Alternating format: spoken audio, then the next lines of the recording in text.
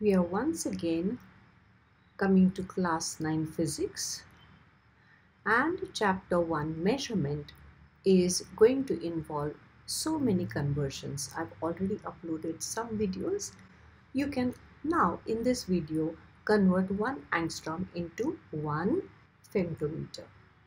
Our thinking step is 1 angstrom is equal to 10 to the power minus 10 meter, and 1 femtometer is 10 to the power minus 15 meter.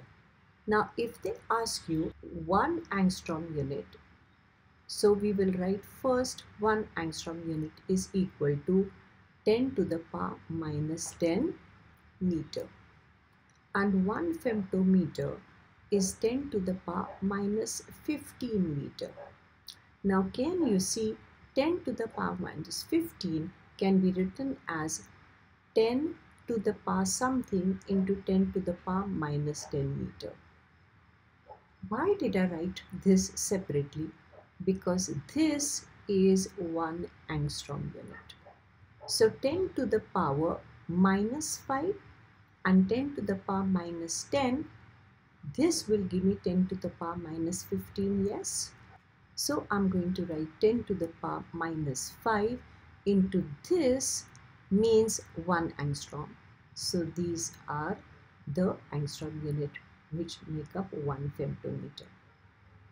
Now if they are asking the opposite, which is 1 angstrom unit is equal to dash femtometer, you can do your thinking step here, work it out. You will say that 1 femtometer is 10 to the power minus 5 angstrom unit, and so 1 angstrom unit is equal to how many femtometers? I'll write x. Now x will be equal to, if you use unitary method, it will be 1 into 1 upon 10 to the power minus 5. Now this negative power comes in the numerator and it becomes 10 to the power 5. So we will have 1 angstrom unit equal to 10 to the power 5 femtometer. I hope you are understanding these conversions. Study well, practice well.